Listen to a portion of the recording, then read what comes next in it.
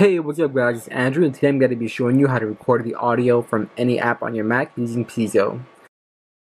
Now Piezo is an app that can isolate any application's audio and then record it, so you could use it to record songs from SoundCloud, Pandora, Spotify, or anything like that without having a subscription.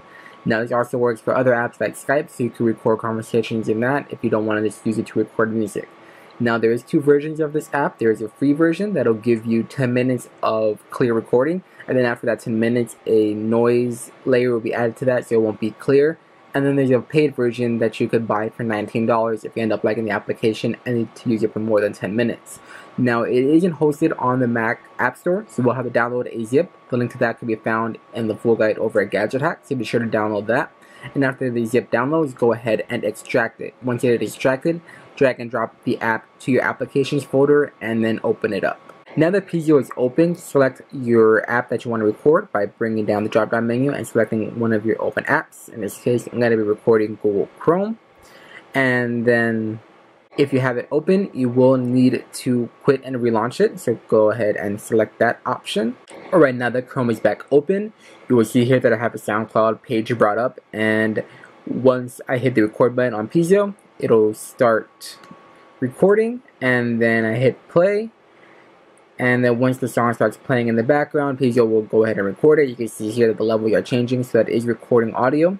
And then once the song is finished, you hit the record button again and it will stop. In order to locate the file that you had just created with through Piezo, all you have to do is hit the magnifying glass and it'll bring up that recording right there. Now most likely you won't be able to get the recording to match up perfectly with the song, so you will need to edit the recording. The easiest way to do that, in my opinion, is by using iTunes. So if you have the recording open up in iTunes, just right click the audio file, hit get info,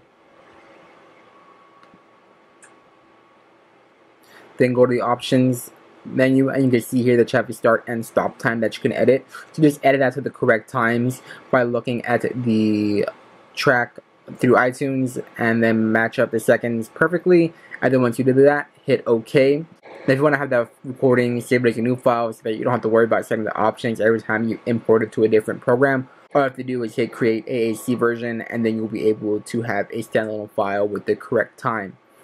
Alright guys, that'll do it for this video. Be sure to check out the full guide over at Gadget Hacks, and like always, be sure to like, comment, and subscribe. Have a good one, guys.